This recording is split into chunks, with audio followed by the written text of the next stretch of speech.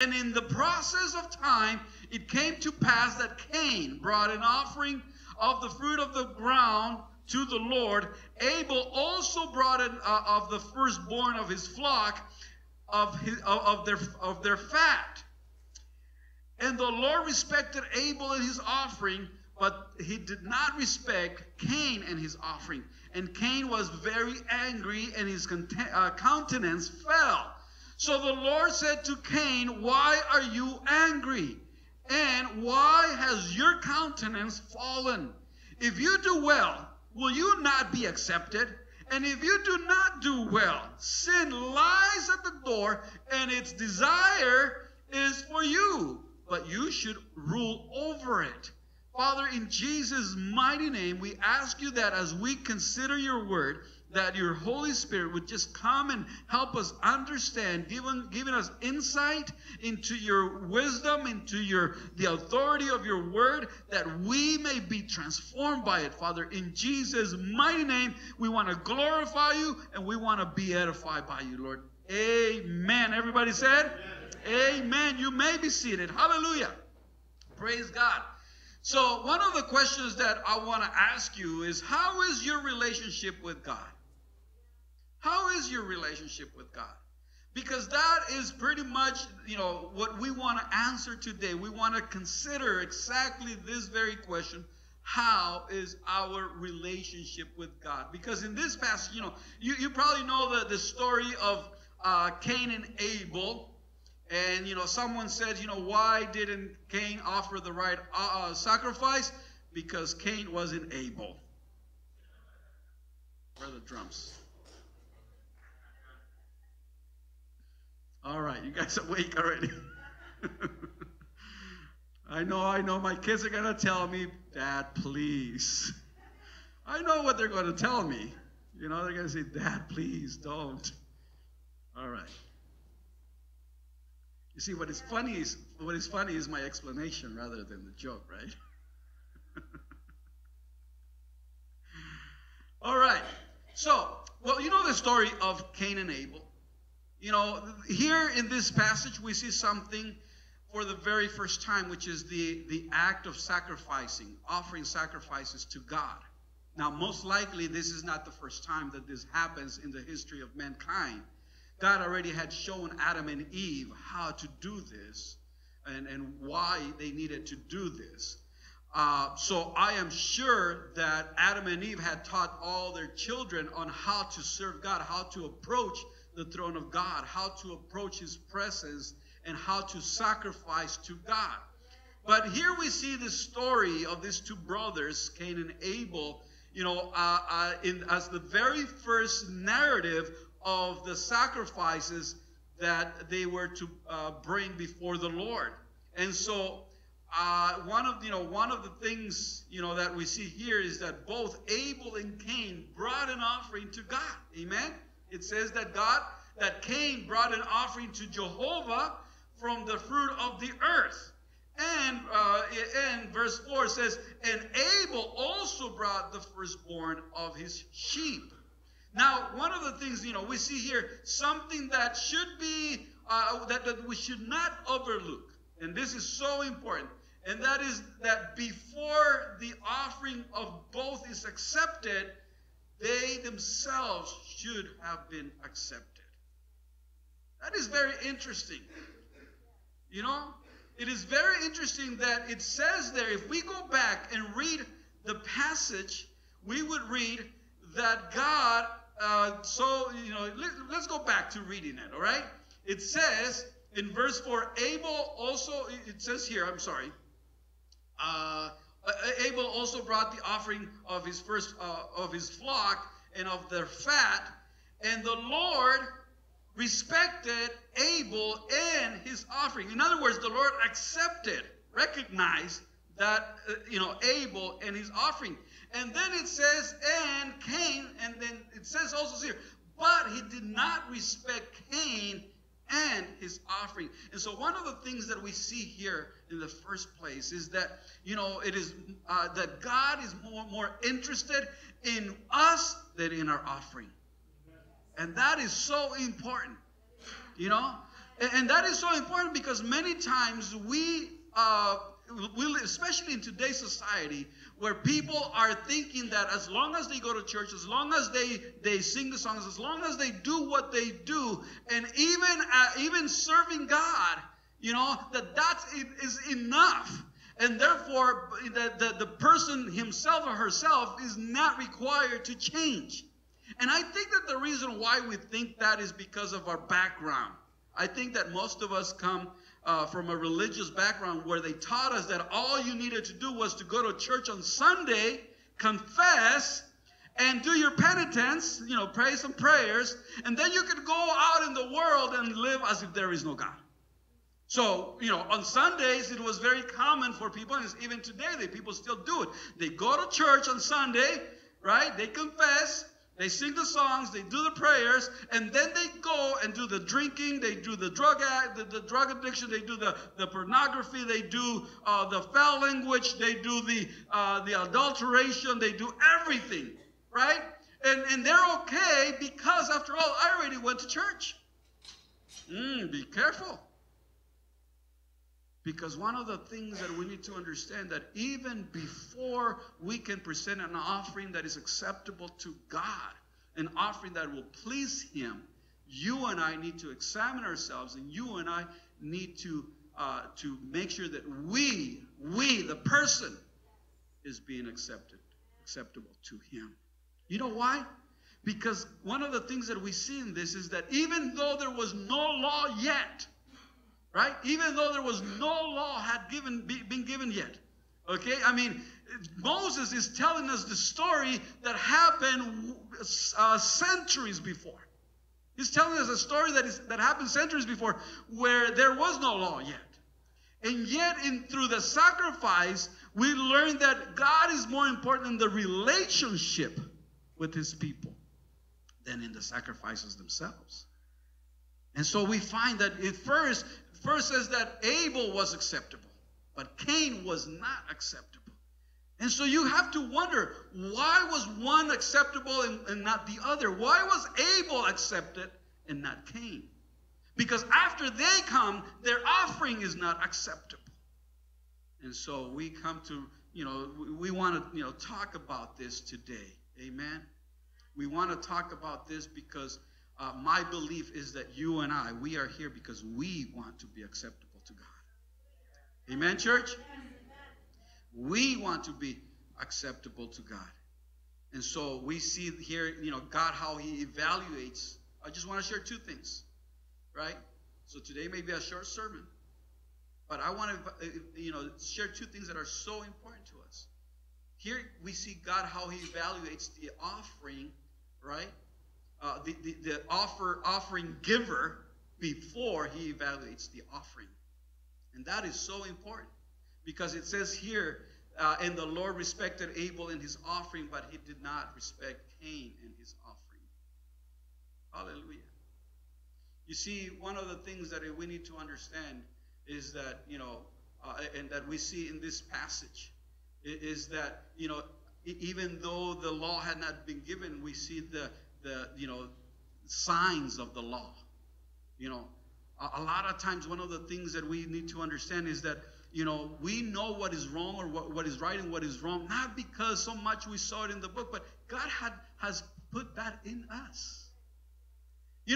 That's called the conscience.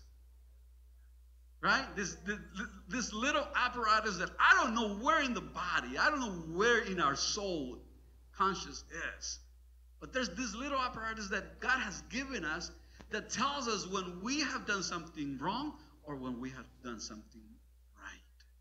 Now, here comes John, the Apostle John, telling us also, as he writes, he says, "My children, if your conscience accuses you," maybe James, I forget.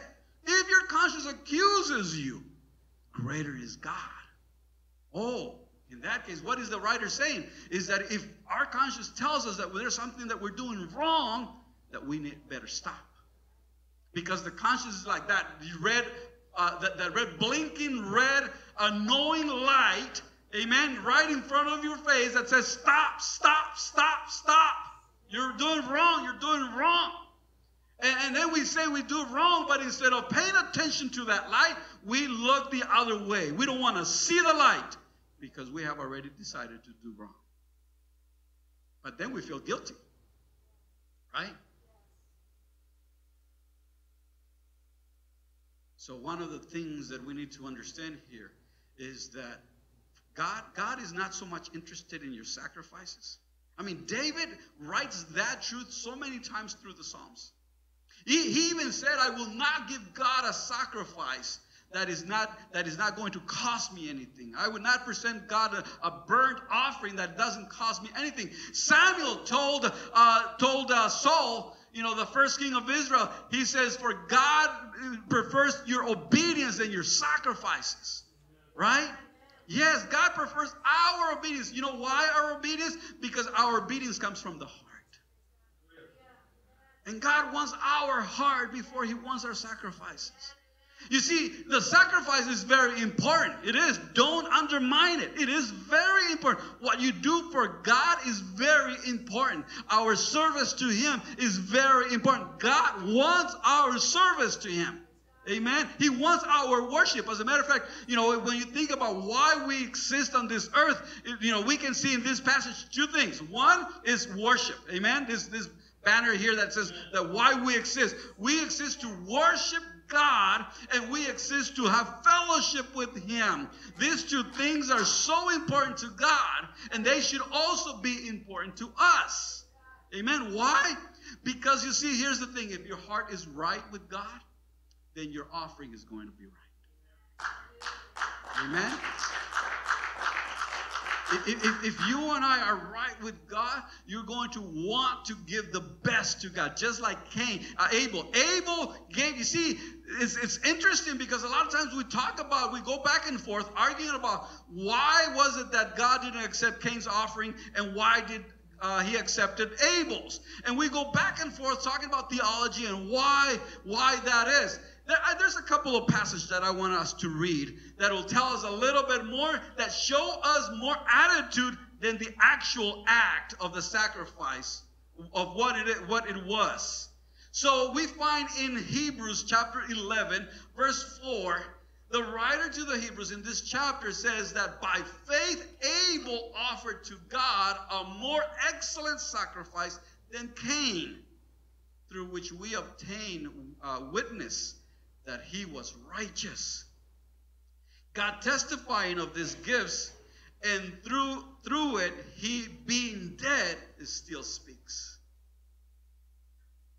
One of the things that we find in Cain is that his attitude was wrong, and because his attitude is wrong, his acts are wrong. His conduct is wrong. Isn't that true? I'm reading this little book by John Maxwell. I think all of you guys know John Maxwell. And this book is called Attitude 101. It's an excellent little book. If you can have it, if you can find it, I recommend it to you. And in this book, he talks about how he's quoting someone else, and I forget who he's quoting, but the book says that when facing trials, when facing challenges in life, that it is determined by whether or not you're going to overcome your trial, even before you start doing anything, by your attitude. Attitude is 80% of the battle. If your attitude is right, then chances are that you're going to overcome. Right? Whatever you have to face. Well, in this case, attitude is very important. God is looking at the heart. He's looking at the attitude of the heart with how we approach Him. And many times, our attitude is wrong. Our attitude is that as long as I do what I do, I can serve God. I can do whatever, whether it's in the church or outside of the church. As long as I am serving Him, I can do whatever I want. I can live however I want. And God says, no. Because I want you before I want your service. I want you before I want your sacrifice. That's why God always is calling us, give me your heart, give me your heart, give me your heart. That's why he's always, the Word of God is always encouraging, exhorting us to, above all things, guard your heart, because from it flows life. right? So our heart is so important to God, right? That if our heart is not right, our offering, our service is not going to be right.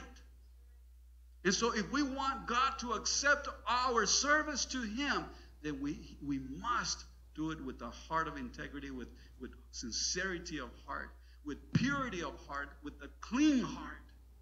Amen? Because when our heart is right and we are acceptable to Him, then He will accept our offering. He will be pleased with our service. And He will bless our service to Him. He will bless what you do for Him and in His name. He will bless it if you have the right approach to God, if your attitude is right with God. Amen? And this is what we see here. In 1 John, the Apostle John also contributes. And in chapter 3, verse 12, he says, not as Cain, of course, talking about our offering to God, our service, our heart, our attitude to God. Not as Cain, who was of the wicked one and murdered his brother, And why did he murder him? Because his works were evil and his brother's righteous. When our heart is right for God, our works, our conduct, our actions are going to be right. They're going to be acceptable to God. But if our heart is not right with God, then what we do will be wrong. It would not be acceptable to God. And it's interesting because what happens when we are not acceptable to God is that we end up getting angry, right? This is exactly what happens here. So we find, people say, well, there's no more sacrifices needed, right? A lot of people say there's no more sacrifices needed. But there's actually a sacrifice that God is looking for from us. It's found in Romans chapter 12, verse 1. If you can go with me. Romans 12:1. Listen to what it says. The Apostle Paul, with such eagerness, with such passion, and actually it seems like he's asking actually with pain in his heart. He says, I beseech you, therefore, brethren, by the mercies of God, that you present your bodies as a living sacrifice, holy, acceptable to God, which is your reasonable service. In other words, Paul is saying that the very least that you and I can do is to present our bodies, to offer our bodies as a living sacrifice, holy, acceptable to God. Amen? Because that is what God is looking for. And so we find that the sacrifice actually is supposed to compel us to examine ourselves, right? It's supposed to compel us to examine ourselves and ask ourselves the question, how is my relationship with God? How is God and I, how are we doing? How are we doing? Am I acceptable to me? Is God pleased with me? Have you ever asked yourself that question? Is God pleased with me? I think that's a good question for us to ask from time to time. Is God pleased with me? Are my attitudes pleasing to Him? Is my conduct pleasing to Him? Huh? And so it is important for us to do. And you know what? Our conscience tells us if we are right or not. Right? We know. You see, there's two people that we can never deceive, and that is you and God. I cannot deceive me, and I can never deceive God, because God knows my heart exactly where I'm at. And so what happens when our heart is not right? Well, we are going to see how Cain reacts to God refusing his sacrifice. And we find, it says here in verse 5, in the second part, Cain was very angry and his countenance fell. Now, it's very interesting because up to this point, Cain hasn't yet killed Abel. And God hasn't really confronted him. It just says that he was angry and that his countenance fell. In other words, he was angry and it showed. You know? And some people can really show that they're angry, right? Yeah. My wife and I talk about, because my people have told me, your face shows when you're upset. And I said, I know. I don't have a poker player face. I don't have a poker face. People that play poker, I wouldn't make a good poker player because I would lose. Because they would see my face and they would say, oh, this guy is either if I have a good hand or if I have a bad hand. They would know it just by looking at my face, right? I don't have a poker face, right? And so have you seen those people that play poker? It's like you can't read their faces. They're expressionless, right? You can't read them, right? And so it's so difficult to tell whether or not they have a good hand. And so that is necessary for playing poker.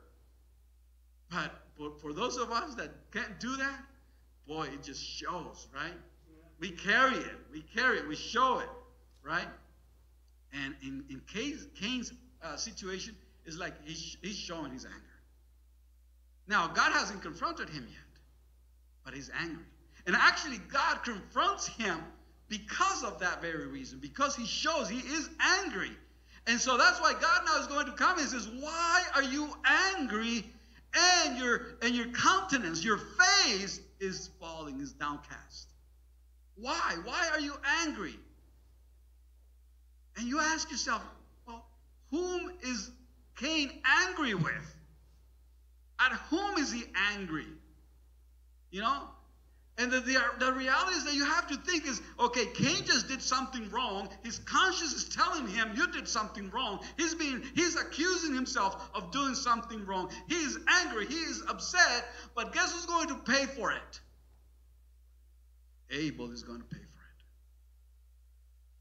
Because when we're angry with ourselves, other people end up paying for it. You know what the psychologists call that? Projection. We project onto others what we are going through, what we feel, what we don't like. So there's the old saying, right? There's the old saying, that it takes one to know one. Like when you see somebody say, I can't stand that person. I can't stand that person because this person, because of this and that and that. And you know what you're saying is, I can't stand that person because it's just like me. So when you're finding yourself saying, I can't stand that person, you better look at the mirror. Basically, you're saying, that's what you're saying. That's why the old saying, it takes one to know one. Right? And so sometimes, what happens is that we end up projecting on others our anger. Right? Parents, when you guys are angry, and I know I have experienced, I'm guilty of it. Right? I've been angry with myself, and I have projected on my kids. And it shows that I'm angry with them, but when reflecting on it, I'm not angry at my kids. I'm angry at myself, at me. Have you experienced that? Yeah. Where you realize, you know what? I'm not angry at them. I'm angry at me. I'm just letting it out on them. And we let it out on those, whoever is close to us, the nearest to us. So when we're angry, it's like, please don't come near. We should have a sign that says, do not approach. Danger, danger, danger, do not approach. Person angry right now with self. Do not come near. That is exactly what is happening with Cain. Cain is angry, and God is going to approach him, confront him, and he says to him, verses 7 through 8.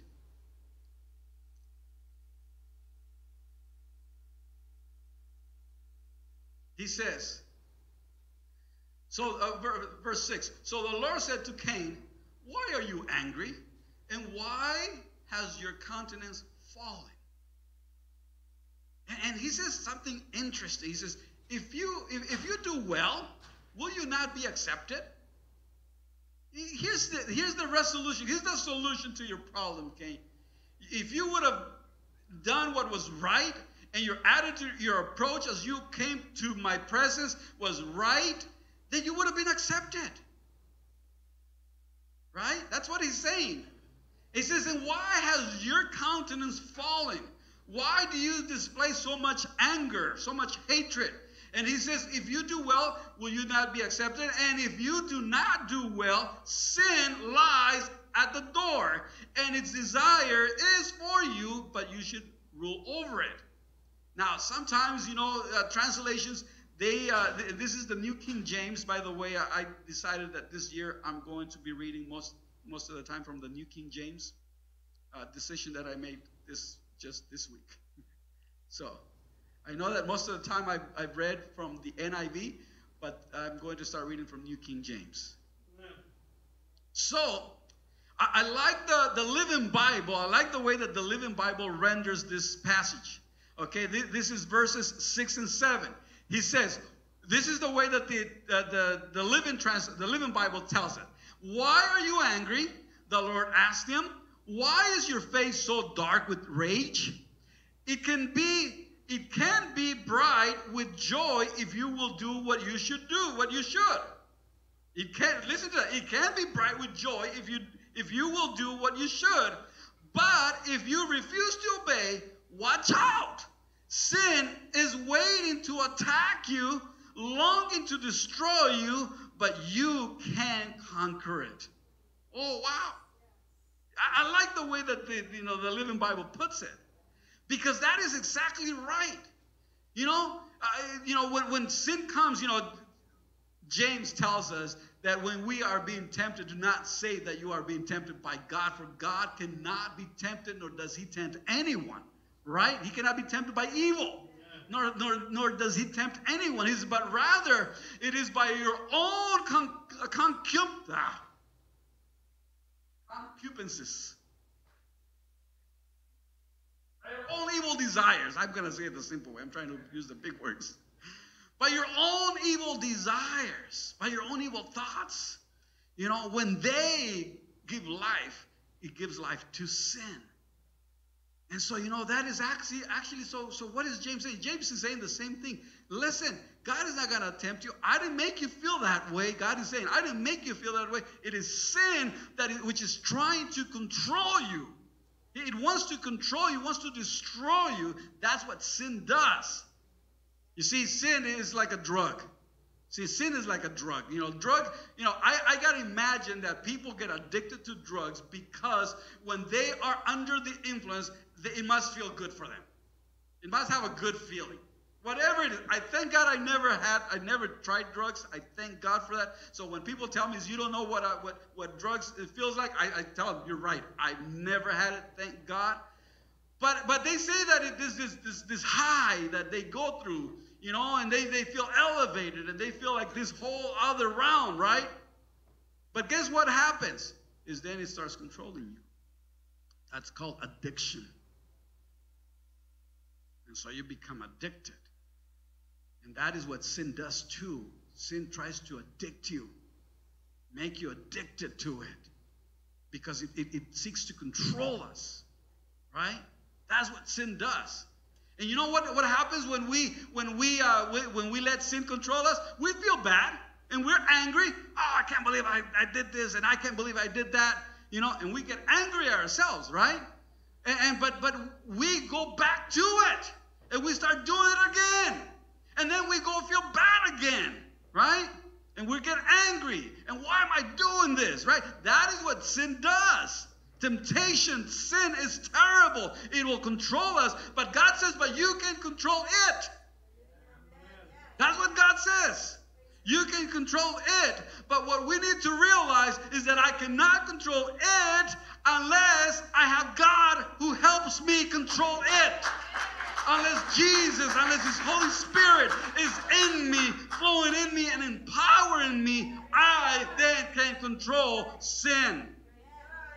So Christians, you and I, because the Lord lives in us, the Holy Spirit dwells in us, you and I do not have to succumb. We do not have to be enslaved by sin. We are more than conquerors. We are victorious. Amen. You don't have to succumb to temptation. You can overcome because the Word of God tells us that we can. We can overcome it. Now, if we don't, it's going to master us. It's going to control us. And then we're going to be angry with ourselves. And it's going to show. And then you're going to be angry with everyone else. And it's everyone else's fault except yours. Wait, I don't know. I'm preaching more with fire in the English service than the Spanish service. Because I know the camera people are going, whoa, he didn't do that in the Spanish. So church, we don't have to succumb to temptation, to sin. We don't. We just need to check our hearts and ask ourselves, is my relationship with God good? Do I have a good relationship with God? Am I right with God? And if your conscience accuses you, remember, God is greater. And if your conscience, you know what the solution for Cain was? He needed to repent. He just needed to repent. And if Cain would have come to God when God confronts him, because God will confront us not with the intent to condemn us, but with the intent to reconcile us, to forgive us. So you feel bad right now for what you've done. Feel glad that you feel bad. The problem is when you don't. Because sometimes, sin comes in such a way that we don't even feel bad anymore. And when you don't feel bad anymore, you are enslaved to it. You think you're in control. You think you got the power, but you don't. You're weak. You have been weakened by your evil desires.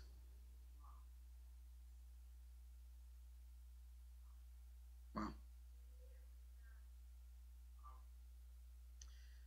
So I love it. I'm going to read it one more time because I want this to sink in. I love the way it says it.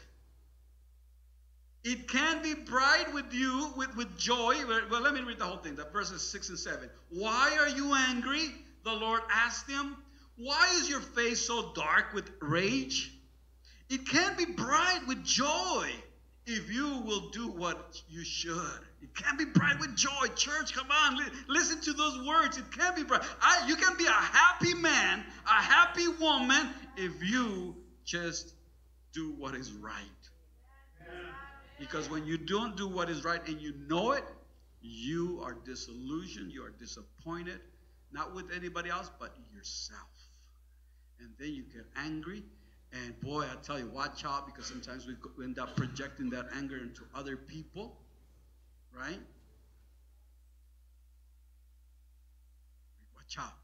So it says, it can be bright with joy if you will do what you should, but if you refuse to obey. Now, listen, who's in control there up to that point? If you refuse, that means you and I are in control. Because if you refuse to obey, that means you still have a choice. If you refuse to obey, watch out. Oh, I love that. Watch out. Sin is waiting to attack you, longing to destroy you. Wow. See, the attack of sin is not just to hurt you, it wants to destroy you. For the wages of sin is what? Death. But you can conquer it. You can conquer it. You know, the reality is that we come to realize, it's not so much, it's not what we do. God is not so interested in me. It is very important, but God is not so interested in what we do. God is interested with our life, in the person, in you. God loves you. God wants to have a relationship with you. And that relationship, it should be a relationship that transforms us, that changes us from the inside out.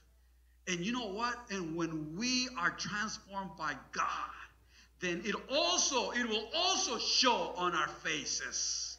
Amen. It'll also, just like your anger shows, it'll also show that you have the joy of the Lord in your heart. Yes, it'll show. And that's what, you feel glad. You feel, joy confident, right? you are going to just be a whole different person.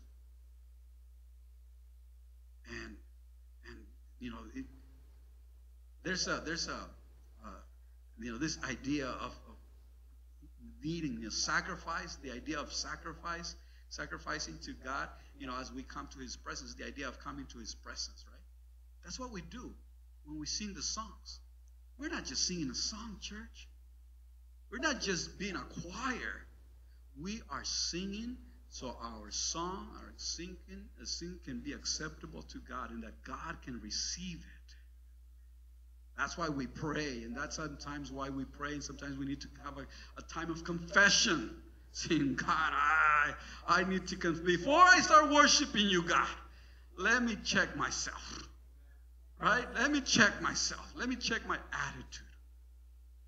And when you do, and you confess, and you make things right with God. I mean, when we celebrate communion, isn't communion about relationship? Isn't that why Paul exhorts us to examine ourselves? Because you see, to be in communion with God, right? To be in communion with God is to be in fellowship with Him, is to be in relationship with Him. Amen?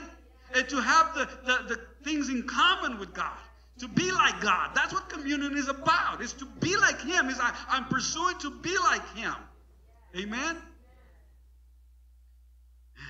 And so, we have to realize, there's a passage where Jesus says, that, how we need to love God above everything, because that is what it's about. Is loving God. He says, he who does not hate his father or mother, he is not worthy to be my disciple. He who is not willing to leave his brother and sister, and everything behind, right, for my sake, he cannot be my disciple. And sometimes you wonder, well, wait a minute, does that mean that God wants me to hate my mother and father? Of course not. Of course, that's not what God is saying. What God is saying is, put me first, love me first. Love me in such a way that it will seem as if you hate your brother, your father and mother. That you hate everyone else because you love me so much. It's like, we were talking about, someone asked me the question about it, which is a great question. When Jesus, when that young rich man comes to Jesus and he calls him good teacher. Right? And then I say, why does he call him good teacher? And he says, Jesus asked, why do you call me good teacher? Right? What was Jesus trying to do? I wonder if Jesus is saying, hey, what do you know about me? Because you call me good. Because only God is good. Now, what do you know about me? What do you believe about me? And also, I believe Jesus is looking to exalt God's goodness. That God is so good that it doesn't matter how good we are evil in comparison to His goodness. Right? Don't get offended. That's a good thing. You want to have a good God like that. That you want to have such a good God that your goodness, it looks like evil. Because that's how good He is. It's not degrading you, it's exalting Him. Amen? And so in the same way, when we say that, God loves us, we need to love God. We need to love God in such a way that it appears as if we hate mother and father. But I know Jesus doesn't want me to do that. I know that Jesus actually, because He's not going against His own commandments. Right? You remember the 10 Commandments? What's the first commandment from the 10 Commandments? Right? What is the first commandment in relationship to one another? To other human relationships? Which is the first one?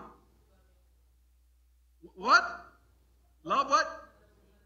Love your father and mother. And he even promises to bless us if we do that, right? With a long life. So I see people, that are up in ages. Wow, you must have been a good child. I hope I live a long life now. I changed my mind. Because I want to know that I was a good child. But so here's the thing. So Jesus is not contradicting himself, right? But He wants us to understand the importance. But so you see, so we find that. Boy, I lost my train of thought. I'm so sorry. Where was I? Help me, guys. Yes. Oh, thank you. Here we go. So Jesus wants us to understand how important, how such a priority God ought to be in our lives. He wants to have the first place in our lives, church. God wants to have the first place. You say, well, why? Why does God want the first place in our lives? You know why? Because when God has the first place in our lives, then we are going to be the best human beings we can be. Seriously. You see, when you love God so much that and God says, honor your father and mother, you're going to say, you know what, I'm going to honor my father and my mother because God wants me to, because I love God. And you're going to be the best children. We are going to be the best children because we love God. My love for God should make me the best husband. My love for God should make me the best parent. My love for God should make me the best employee. Why? Because I put God first, and He wants my obedience, and my obedience is the best sacrifice that I can give to God.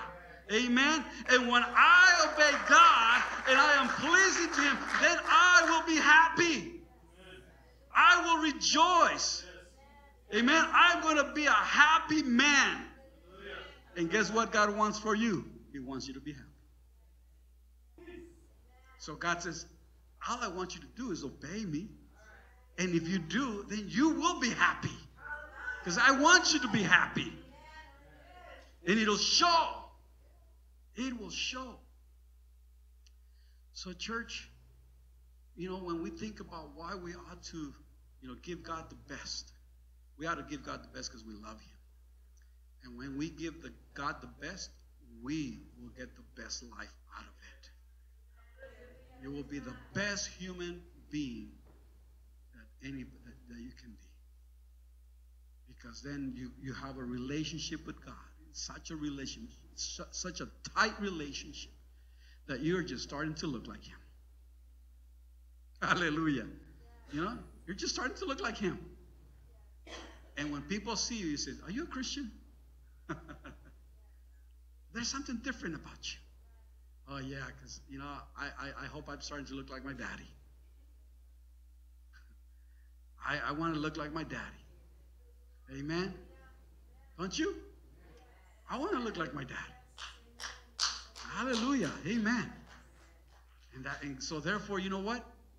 God says, I want you more than I want your sacrifice. I want your service. But you got to remember, I want you the most. Amen? And when we give ourselves to God first, then we are going to give God the best of us. Amen? How many of us want to give God the best?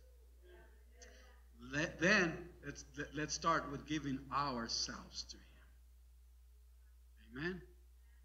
Father, we thank you, Lord, in Jesus' mighty name. Oh, Father, we praise you. We give you glory and honor. And we just ask you, Father, that you would help us remember that, Lord, you are more interested in us than what we have to offer, even though what we have to offer to you is important. But, Lord, you put more importance on us, on our relationship with you. So we thank you, Father, in Jesus' mighty name. May we be the men and women of God that know how to be pleasing to you and find in that way of living a joyous life. In Jesus' name. Thank you, Lord. And everybody said, Amen. God bless you, church.